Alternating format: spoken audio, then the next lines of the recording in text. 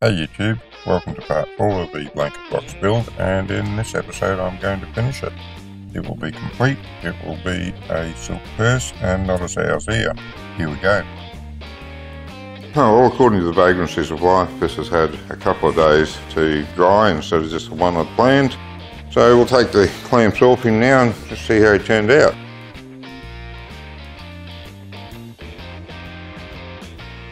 Well, nothing sprung apart, so that's always a good start. Alright, nice and level. So, next job to do is to get this floor in here. Okay, all looks good, all around. Got a bit of sandpaper over this top edge here, just needs a little bit of touch up and we're all good. Next job's the floor. And to do that I need a tape measure, which I put down somewhere not quite in sight, but also not far away. I'll check this box too. We have 403mm, 402.5mm, so half millimetre out that way, live with that. 762, 763, 1mm out that way. If we're reasonably square, I can still live with it. That is 852, and that is 853. 1mm out of square, which is just a shade over 32nd of an inch. I can live with that, that'll work. Now, next thing to do is to glue up the floor. Given the way it sits in, it's hard to know which is the best way to get it glued up. I think it might be better to put the runners on the sides and then just sit the floor down on them and glue it in that way. Yep, that's what I'm going to do. So I'll just get that prepped up and then I'll get the camera on to show exactly what's happening. Well, these are the original blocks that were in holding the bottom in, and they look pretty rubbish. They need a good clean up to be able to use them again. So I had some wood that was do the trick.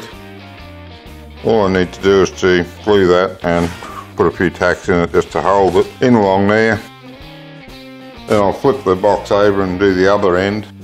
Let that dry for a bit and I should be able to just put the floor in on them. That's the plan. I'll see how it goes. Well, it's got that one on. Got just a nice little bit of glue squeezing out. Just again visible on the other side, so that should stick down really well. I'll flip him over and do this other end next. Putting this other end on.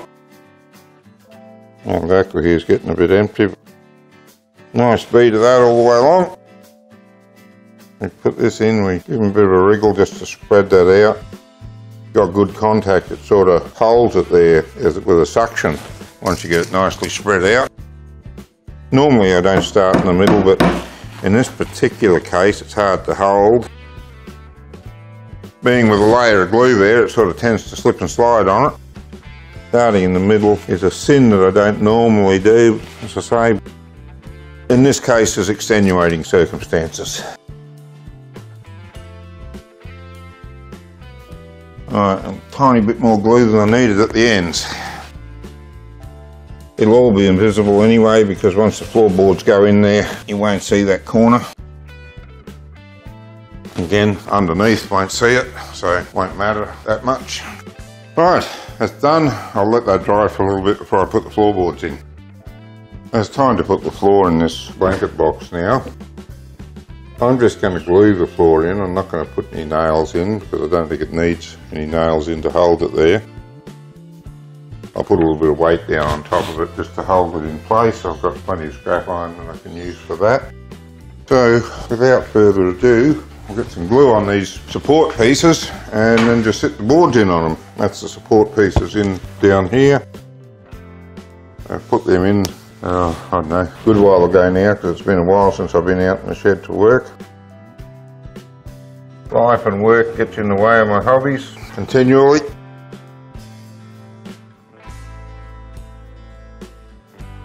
I don't matter if we have too much here because it'll just dribble down.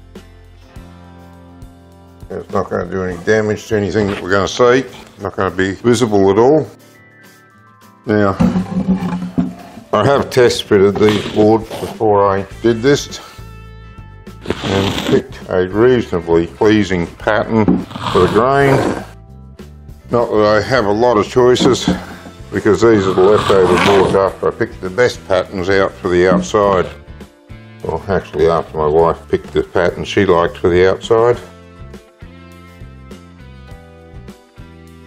I think that'll just sit down there fine without any weight on it. Put a bit of scrap iron on it just in case it needs something. There we go. That'll hold it down just fine. Had a look underneath, all looks good. Let it dry till tomorrow. Then I can probably think about preparing it for painting, as I will paint it before I put the hinges and everything on it. This is the lid of the box ready for painting, or varnishing at least. And I'm going to try something I've never tried before. I've got some spray tin of Estopol, which is clear varnish, gloss varnish, polyurethane. And I'm going to give that a go.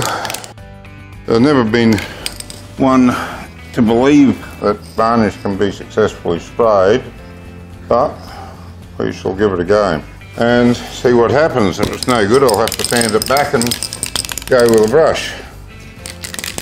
I always thought varnish would bubble too much. Well, in its semi-dry state it looks kind of impressive. Or in its wet state I should say. In its wet state it looks very impressive, so see how she dries I guess. Going to need a few coats. Gone on nicely. I'm just going to do the lid first. I'll do it one side at a time, and if I'm happy with that I'll spray the box as well. Just leave that sit there to dry. I'm just going to give it a second coat now.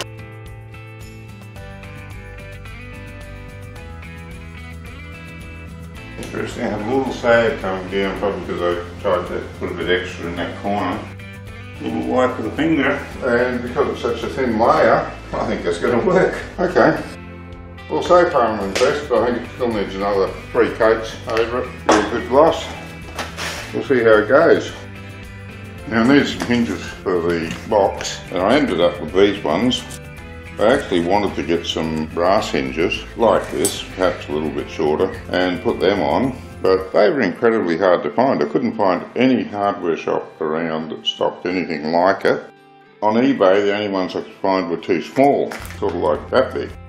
So I ended up getting these. They're shiny silver, and of course I didn't want that, so I put them down on the sheets of paper and I painted them a matte black. It's a zinc-based paint. They should look okay on the job that they're doing. They certainly look better than silver anyway.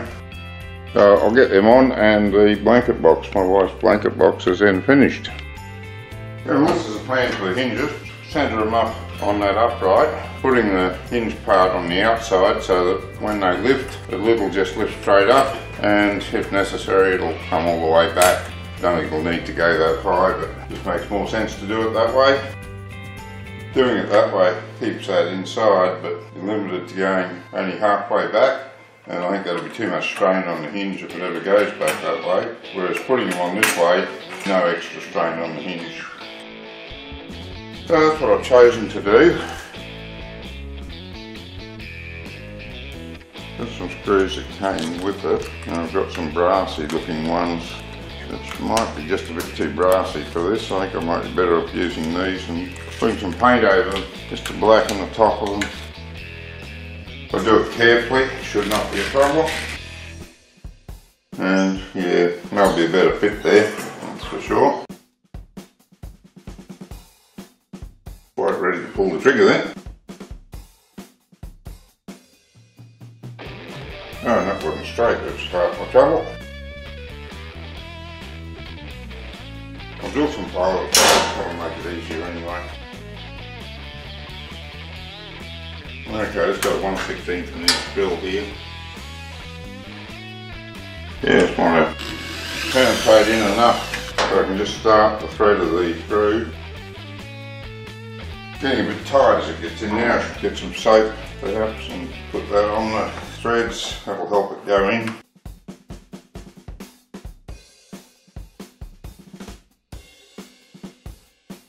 And just in case you don't know, I'm peck drilling this so they can clean the pleats of the drill out. Otherwise, if they get too clogged up, they can break the drill. And that's particularly important with the smaller drill bit. Yeah, I've just got to put a pot of paint on to hide that silver. Now, in order to put this on without getting paint where I don't want it, I got this scrap of plastic that had the hinges in it. I just cut a little hole in there.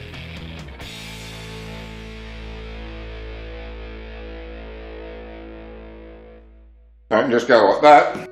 And once that's dry, it'll match in with the paint that's already there.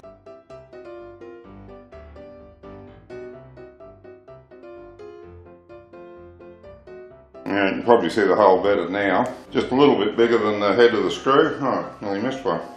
There we go, got them all. And that is one finished blanket box.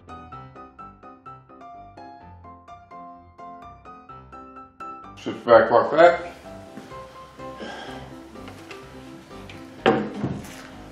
Over like that. Piece of cake. Well, that's it. The build's complete. My wife's very happy with the final result. It's turned into a nice piece of furniture put at the bottom of the bed in the spare room. If you'd like to see more of my projects, you can go to my channel or browse to my website. Don't forget to click like, comment and subscribe for more. Until next time.